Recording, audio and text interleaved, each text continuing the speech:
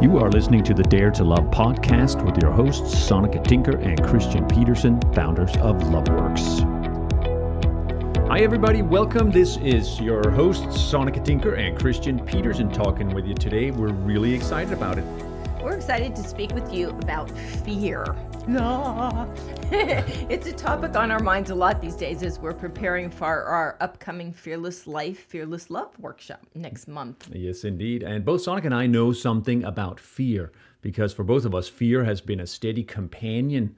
While fear is more of a supportive friend to us now, that was not always the case. And I guess like most people, fear has stopped us from doing many of the things we wanted and in many ways being the kinds of people that we wanted to be. I remember one of my early experiences where fear stopped me was in high school when I used to admire the song girls. So they were not quite like cheerleaders. They would do these dance routines during half times at football and basketball games. And they were just so fully expressed and just being out there dancing. And I just wanted to be like them so much. But I was terrified. I was just terrified of trying out, terrified of failing, terrified of not getting voted in because I wasn't one of the popular girls. And so I never went for it. My fear kept me from going for that experience. I would have loved to see you as a song girl. Me too. I know. Hey, I have another story that's it's kind of a little backwards actually, in that it didn't so much stop me from doing something that it made me do something. So when I was done with high school, the common practice was take a gap year and then get yourself back to college. In my family, that's what my brothers had done before me. There was never a question that I would go to college and get a master's degree in something. And even in my mind, there was no question that was the only thing to do. But the only thing was, I didn't really want to do that. I had no desire. There was nothing in particular I wanted to study. I just really didn't want to. But finally, after many years, I did it anyway. I enrolled in university and spent 5 or 6 years there. And the only reason I did it was because I was so afraid that if I didn't, I was going to end up a loser. I was going to end up, not amounting to anything and not having enough money and not making a good life, basically. We could tell you a lot of stories of times in our lives when we've been stopped by fear or we've made choices to do things out of fear that we didn't really want to do. And suffice it to say that the predominant feeling every time we have had fear be sort of the leader of our lives, we've felt contracted, not fully expressed, safe, ordinary, flat, boring. Like life feels kind of dull, or you have said I remember it's like a dark cloud. I know. That's how I felt. The 5-6 years I was at university, it was like there was a dark cloud hanging over me. I even remember my sister-in-law back then was asking me, "Are you like okay? Are you happy? You just look so." And you look too old and too dark, and she was totally right about that. Yeah, too serious. Well, hey, luckily fear hasn't always stopped us, and thank goodness for that, because we would not be where we are today if we had. So we're going to tell you a couple of times when fear didn't stop us and what got produced as a result. So I'll say that when I was in my late 20s, actually, I had been participating in these courses that I just loved. And the facilitator one day just spontaneously put me up in front of the room to lead with absolutely no facilitator training whatsoever. And I just remember feeling completely terrified. I was so scared I couldn't even introduce myself or remember my name, where you just have those brain freeze moments. And luckily, I just stayed up there and kind of kept pushing through that fear workshop after workshop. And in the end, it really did change my life. I am so glad I took that risk because I'm now a master course leader. Yeah, I had another good story. In those years where I was supposed to have gone to college in the first half of my 20s, I didn't actually to begin with. Really, what I wanted to do was just to go travel and try different things. So I did. I went traveling around a whole bunch in Central America and South America. I went sailing. I had all kinds of weird jobs. I became a taxi driver. I just tried life out, which is really what I wanted at that time. And I just kind of followed that impulse. And I got all manner of fun experiences out of it. I remember a time when I was, I was working at this company leading courses actually, and it just didn't feel right to me anymore. And I remember quitting my job for this company like around 11 o'clock in the morning, and that same afternoon I signed papers to buy a house. Not exactly your standard financial planning move. I know. I was terrified. I had no idea how I was going to pay the mortgage. But in the end, it ended up being one of the best decisions I ever made, because it was in that gap of no job, having to pay a mortgage, that LoveWorks was born. And I started my own company, began designing and leading my own courses. Yeah, I had another great experience that's very relevant to you and me standing here next to each other today. So when I don't know, when I was around 30, I actually quit this education that I had spent 5 or 6 years getting at university. Suffering through. I know. And all I needed was another couple of months to finish my master thesis. I had all the credits, all the exams, all the courses, but I just walked away from it because I had so little heart in it. And that took a lot of courage. And I'd say much to the chagrin of my parents, I walked away from it and I was terrified. And there's no doubt that changed my life. It changed the whole direction of my life. I got so inspired by all this change. Actually, I quit smoking. I quit drinking. I moved to another country. I sold all my stuff, and I just never looked back. I started a new life, new path, learned to take care of my body, create healthier relationships, and ultimately another career path. Yeah, and I'll tell you another really big thing that changed our lives was meeting each other 15 years ago. It was totally terrifying for both of us, actually. You know, we met on the East Coast. We got 15 years age difference between us. Sonica already had a couple of young children that are now our children, my children. Yeah, and it was terrifying for both of us, actually, to join lives or even to at first pursue this relationship because we had no idea where the heck that was going to go. And I just remember for me, it meant divorce and having my kids have time and being on our own financially. And for Christian, it meant moving from another country and being away from his family. And yeah, starting life all over. Yep, big scary stuff right there. And it's turned out we're having it sure has. This fairy That's life. how I ended up learning to lead workshops as well, which is of course what we do here at LoveWorks. So I started similarly to Sonica. The first workshop I led was together with Sonica, only this time it was me who was there for the first time, kind of baptism by fire, like you had done many years prior to that. And I was terrified too. It was in Phoenix, Arizona, and I was shaking in my pants, but I did it, and that move totally changed both of our lives, and we now lead this work together. Last one we'll share is that in 2008, we lost everything in the real estate crash. We bordered on filing bankruptcy, bordered on losing our home to foreclosure. We were terrified, counting pennies literally month by month, not sure how we were going to get through.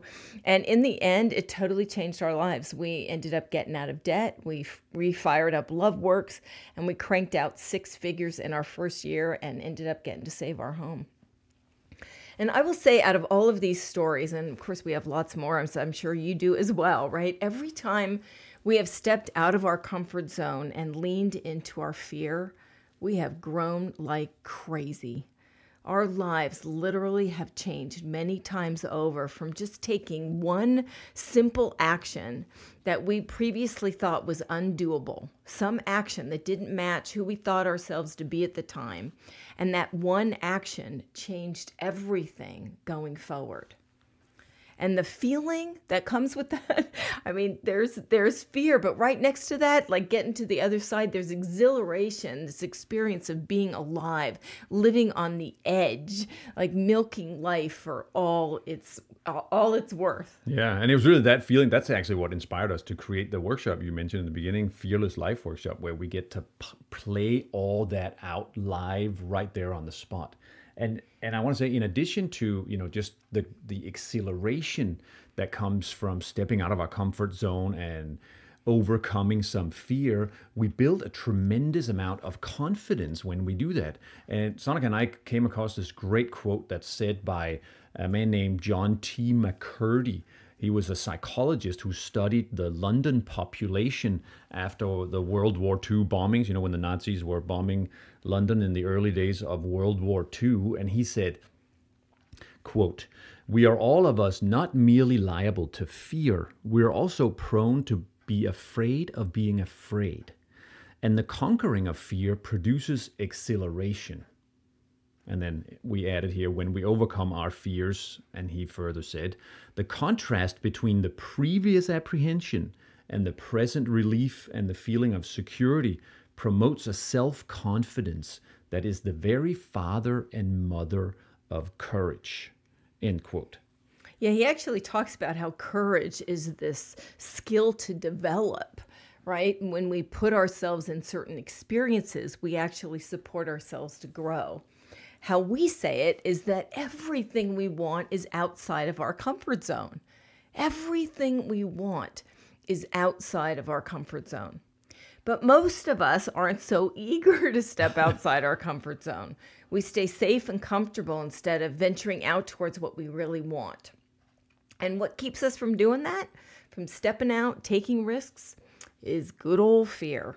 We're afraid of failing. We're afraid of things not turning out. We're afraid of losing. We're afraid of being in pain, being rejected, looking stupid.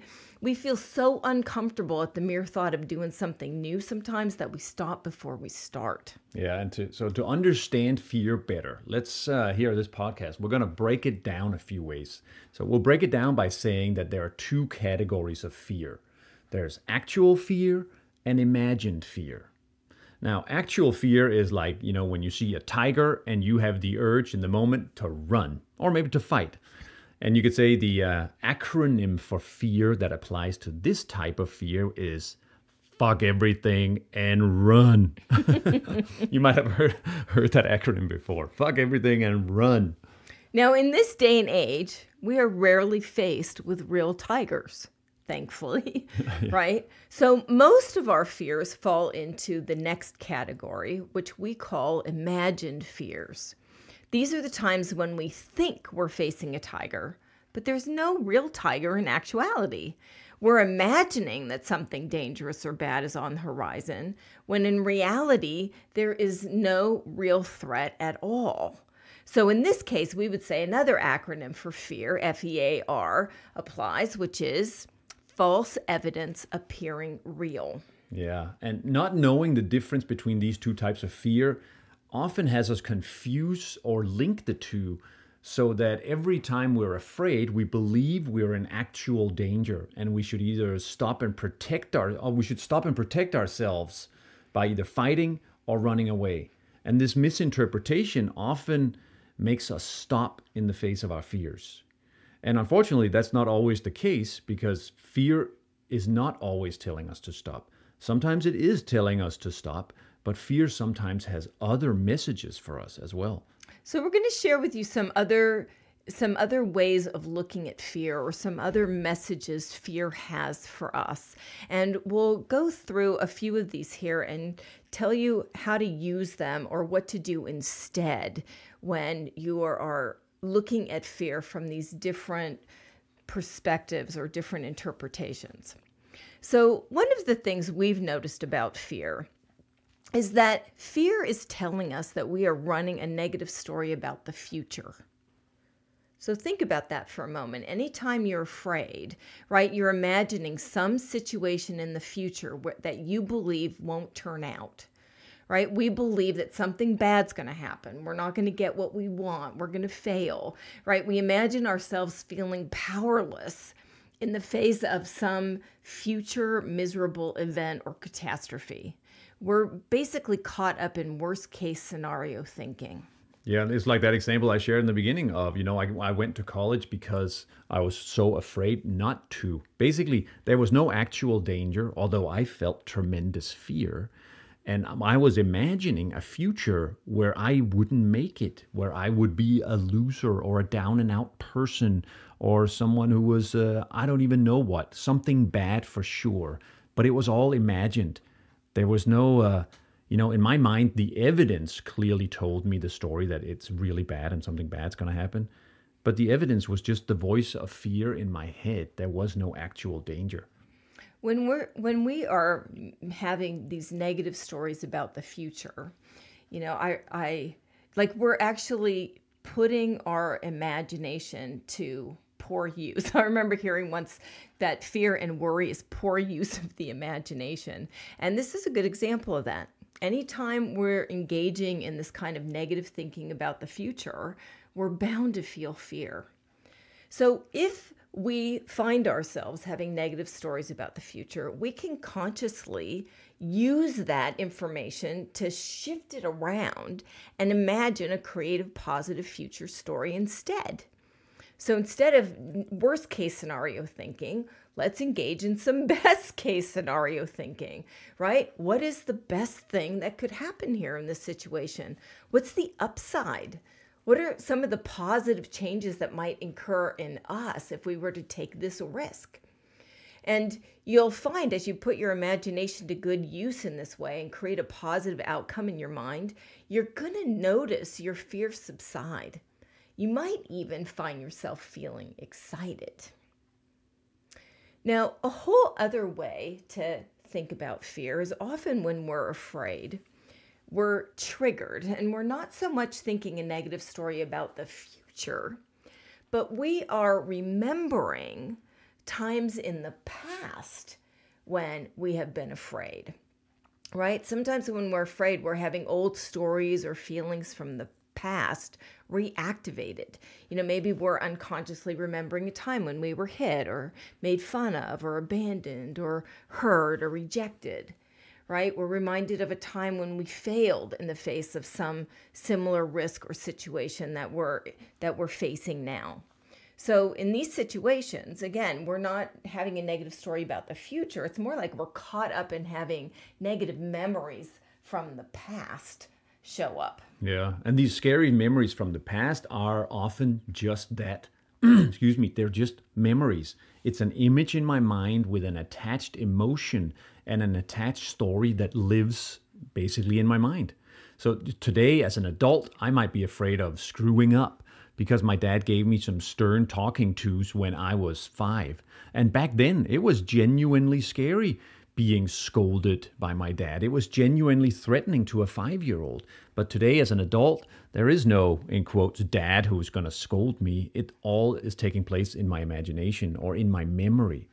I remember you might have heard of the comedian who is now a motivational speaker. His name is Kyle Cease. He said it like this. He said, it's like making a drawing of a scary monster, then taping it to the wall, and then you forget all about hanging it there. Then later, you come back and you see the drawing and you're like, ah, when you see the monster. What's that? Because you forgot that you put it there in the first place.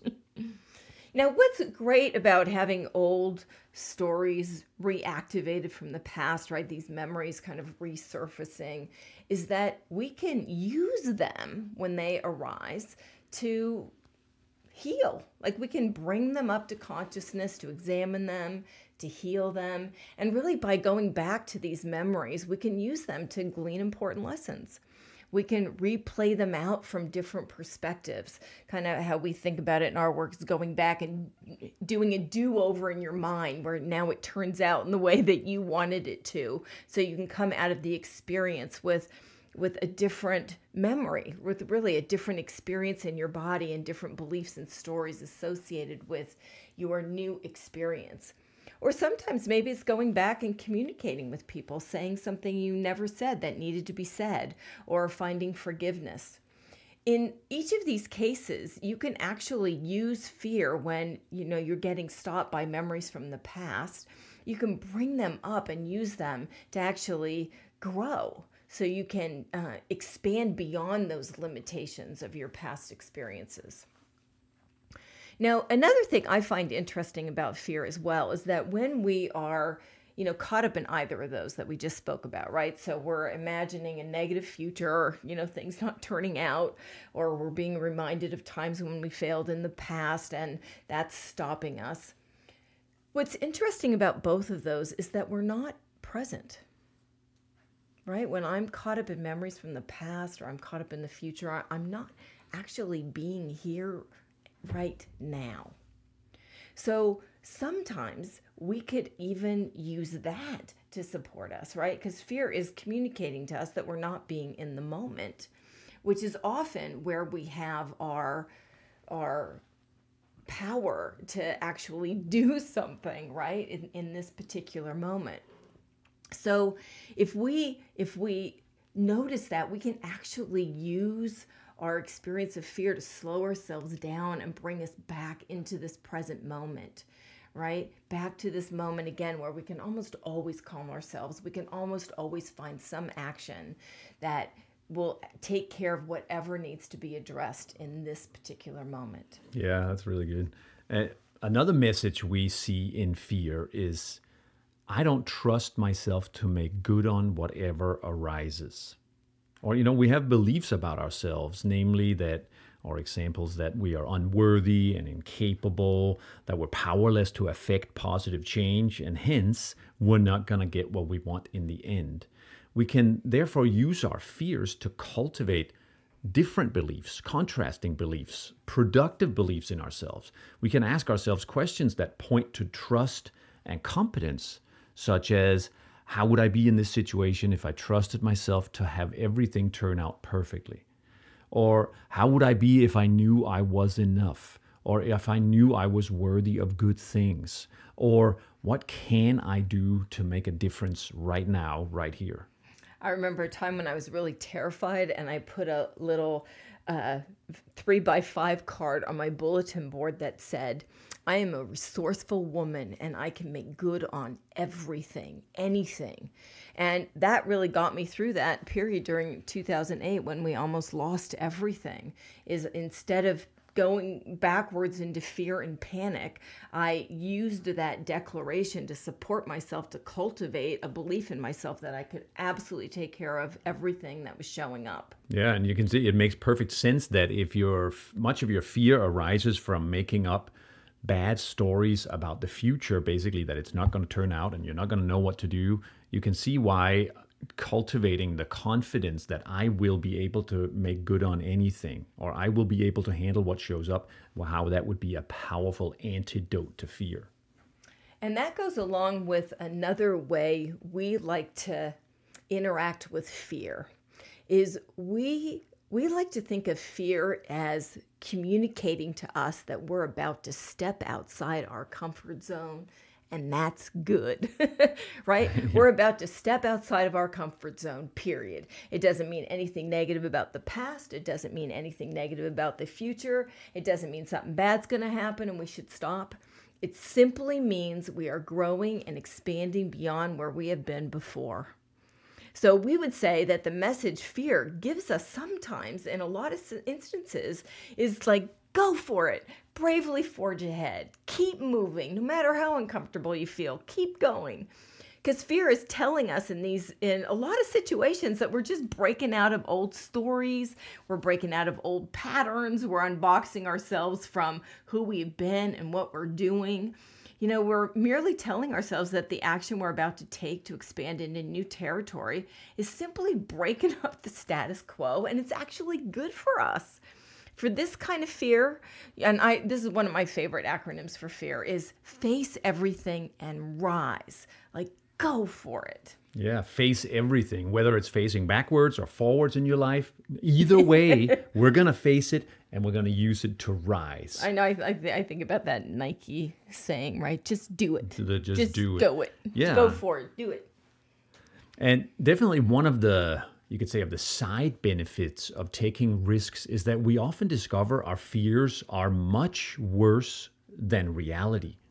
Remember that first time I mentioned, for example, that when I was leading a workshop, the first time ever with no, training or education, I said I was terrified, which I was.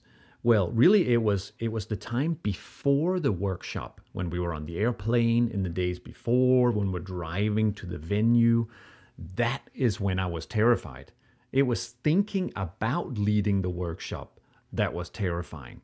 But when I was actually there, actually talking into the microphone, actually being with the people who were participating, it wasn't that bad or scary at all. I was just in the middle of an experience then, and it went okay. But the time before, that was the terrifying part.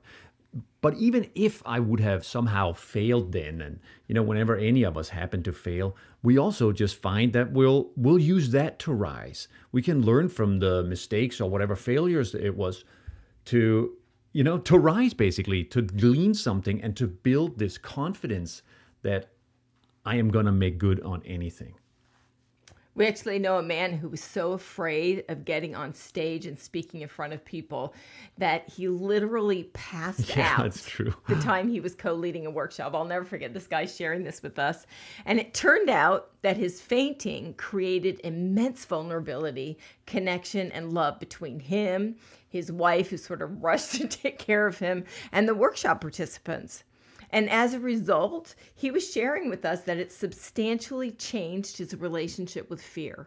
Like, he was no longer afraid of failing in front of the room ever again. And the reason was because he had already been through the worst thing, right? And it's sort of the upside of failing, or the upside of things not turning out, is really when the worst thing happens and you're still okay. You don't have to worry about the worst thing ever happening ever again. I know, it's just like McCurdy, the wartime psychologist, says, when we overcome our fears and step through it like this, it builds exhilaration, and it builds this experience that is the very father and mother of self-confidence. I know. I remember, I will never forget at a speaking gig when I told several jokes and they all fell completely flat. And no, everybody was looking at me like, what in the heck? Who is this person? What are you? And and the whole talk was totally flat. And it was the worst presentation I had ever given in my life. And it really did free me up. It was like, oh, okay, I survived that. Well, I can pretty much survive anything. Well, that's now. another important thing we've discovered through our own mess ups, is that this might sound surprising, but basically no one cares. People are so afraid of their own failures that they aren't judging you nearly as much as you think they are. In fact, they often love it when you mess up and can laugh at yourself, because it gives them permission to take some risks and to make mistakes too, and to be less harsh with their own judgments and their own fears of their own failures. So we have learned to use that to laugh out loud at ourselves when things don't go as planned. And you can imagine having, leading workshops for a living. There are all kinds of things that don't go as planned. Yeah, we actually have a couple that we studied with that every time they messed up, they would say, oh, that was sexy. That was sexy. And it was to help themselves not feel so afraid, that they could just call it sexy and laugh at it instead of, oh man, I'm such an idiot. Which I gotta say, that piece of making it okay to mess up really does reduce our fear. A lot of our fear comes from this idea that we have to be perfect and we can't be human and it has to be exactly right. And when we really let ourselves and give ourselves permission to just be, it really does relax our experience going into things. Like, I remember 2 years ago, I participated in a Dancing with Our Stars event in Nevada City, where I performed 2 dances with a sore hip. I'd actually hurt myself. I had hurt myself boogie boarding in Hawaii right before the dance, 2 weeks before my 60th birthday, in front of some 700 people.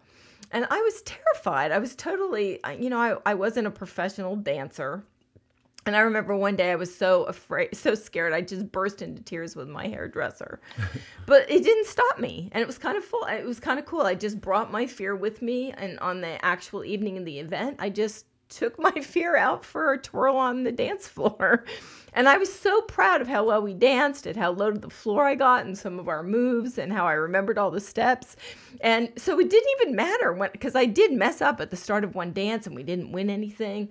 But I just loved and appreciated the heck out of myself for risking stepping out on the edge of life yet again. Yeah, and I'd say still to this day, I get scared of all manner of things. For example, I just published in our latest newsletter a story about how I almost didn't reach out to the first love of my life when I was 16, but it finally I actually didn't do it then, but in many other times I did.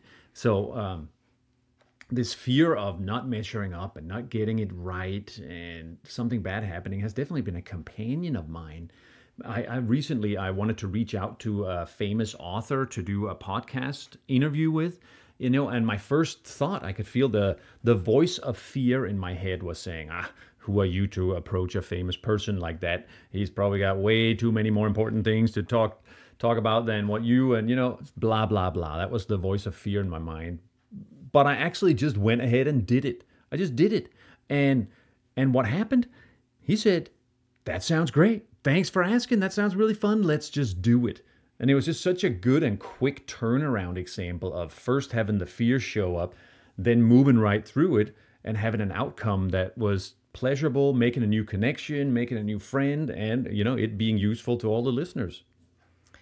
So we hope you've gotten value here out of these different ways of seeing fear as really being our ally or our friend that's wanting to support us, whether it's healing the past, whether it's creating a new future, whether it's being in the moment, whether it's trusting ourselves, calling us to expand and grow.